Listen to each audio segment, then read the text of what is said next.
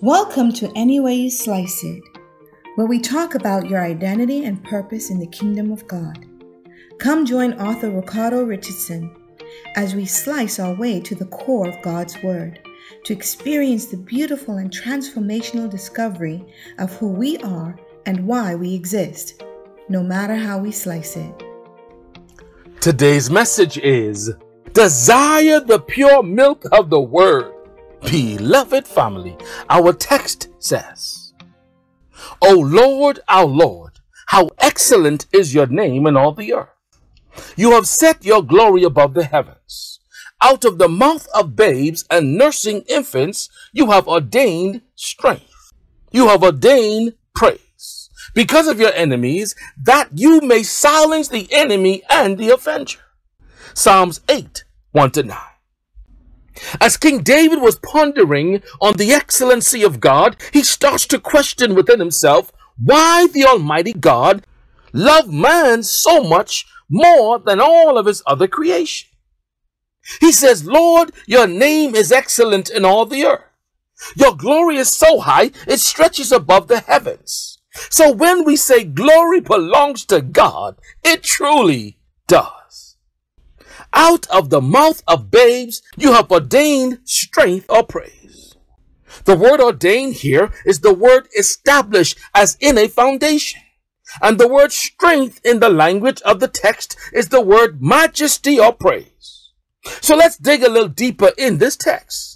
When a person is ordained, they are decreed, conferred, or formally established by some authority, as in the ordination of a priest, where holy orders are conferred.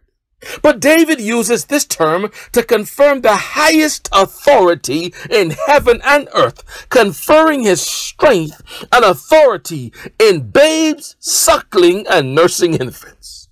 Why didn't David use the term man instead of babes, as he does in other verses in this text? It's because babes and sucklings desire pure milk as nourishment. They are unable to eat or digest meat, and anything that is fed to babes, they eat. By this I mean, they don't get a choice as to what type of milk. Whatever you provide for them, they eat. This is how those who desire the pure word of God should be, like babes and sucklings. Peter understood this, for he said, therefore, laying aside all malice, all deceit, hypocrisy, envy, and all evil speaking, as newborn babes, desire the pure milk of the word, that you may grow thereby, if indeed you have tasted that the Lord is gracious. 1 Peter 2, 1-3.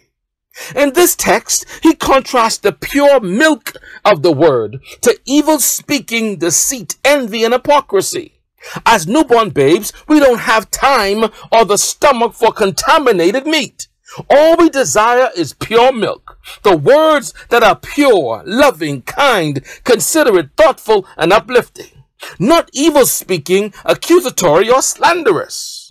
Interestingly, though, David gives us the reason why we desire the pure milk or truth of God's word. He said that it's because of our enemies, that you may silence the enemy and the avenger. When you receive the milk, the fresh word of truth, the enemy has no footprint. He can bring you rotten meat, mad cow, or E. coli chicken.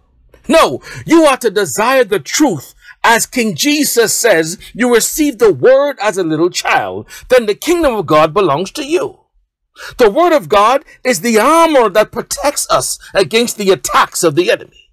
Put on the whole armor of God, that you may be able to stand against the wiles of the devil. For we do not wrestle against flesh and blood, but against principalities, against powers, against the rulers of the darkness of this age, against spiritual hosts of wickedness in the heavenly places. Ephesians 6, 11-12.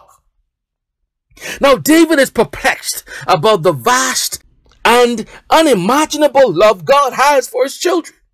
He says, when I consider your heavens, the work of your fingers, the moon and the stars, which you have ordained, what is man, that you are mindful of him, and the Son of Man, that you care or visit him? For you have made him a little lower than the angels, and you have crowned him with glory and honor. I wanted to repeat that text in your hearing today so you truly understand who you are to God. He has made you a little lower than the angels. In the original text, the word angel is the word Elohim, God the Creator. So it reads, God has made you, sir, ma'am, a little lower than himself. Think about it.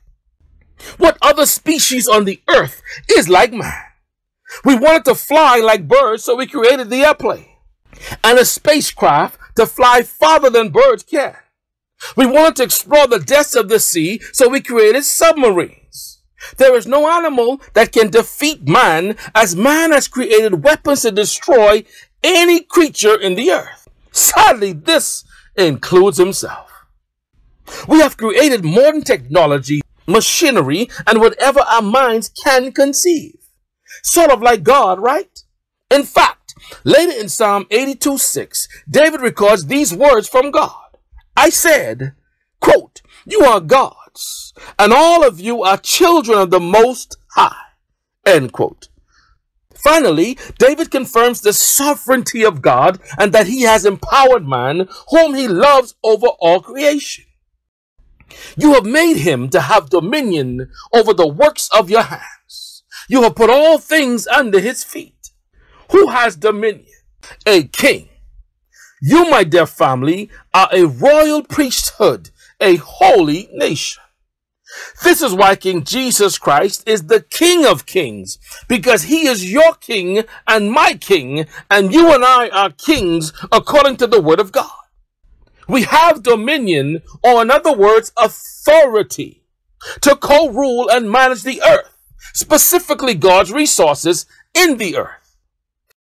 Beloved family, desire the pure milk of the word. Heavenly Father, when I consider your heavens, the work of your fingers, the moon and the stars which you have ordained, what is man that you are mindful of him, and the Son of Man that you visit him? For you have made him a little lower than the angels, and you have crowned him with glory and honor. You have made him to have dominion over the works of your hands. You have put all things under his feet. O Lord, our Lord, how excellent is your name in all the earth. Much love.